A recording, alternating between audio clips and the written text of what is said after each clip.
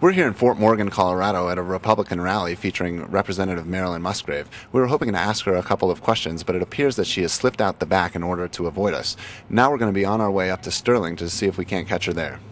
Congresswoman, can I ask you a couple of questions, please? Excuse me. Congresswoman, can I ask you a couple of questions, please? I'd like to know if you had a choice between saving a soldier's life or preventing a gay marriage, which one you would stop? Congresswoman? This is a question from an undecided voter in your district. Would you like to answer it, Miss?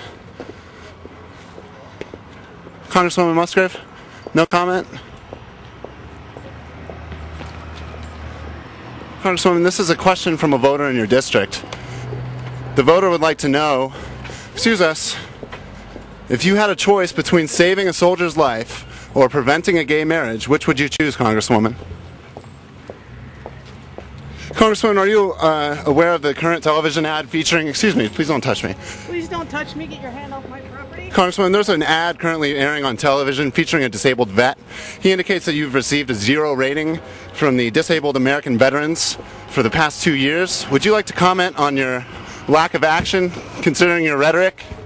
Where are you guys from? This is a public street. Where are you from? This is a public street. Sir, please don't touch. Well, Please don't touch this. Get off of the street. Sir, this is a public street. I don't give a damn what it is. Sir, this is private property. What do you want to do about it? I don't want to do anything. What do you want to do about it? Sir, this is a public street.